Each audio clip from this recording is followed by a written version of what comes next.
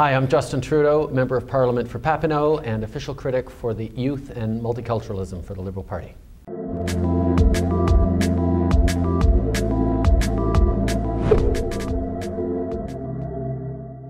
was born into 24 Sussex. My father was Prime Minister at the time. I realized that one of the things I had to make sure I did with my life was matter. Didn't really matter how I chose to do it as much as finding a way to be relevant. There is no one path to success anymore, if there ever was.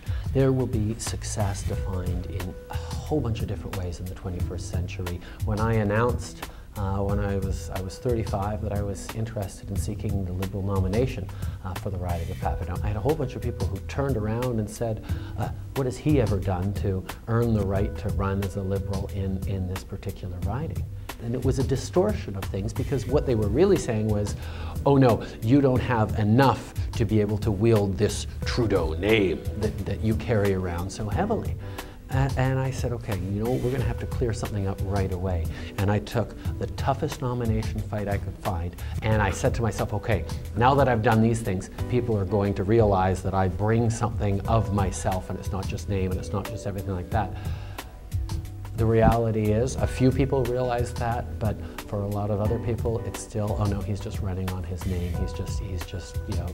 He's a young idealist who has a big name, and he hasn't ever done anything. So to feel that there's ever a moment in a young person's life where they will have achieved enough to earn the respect of their elders, I think is a little bit of a fool's game, because you're never going to please everyone. Your ability to figure out what it is that drives you and then transfer that into something that you can have an impact in the world around you with becomes the most important thing. There is going to be no job security in the future based on anything other than what you have inside of you and what you bring to the table. My name is Justin Trudeau, and I am my ambition.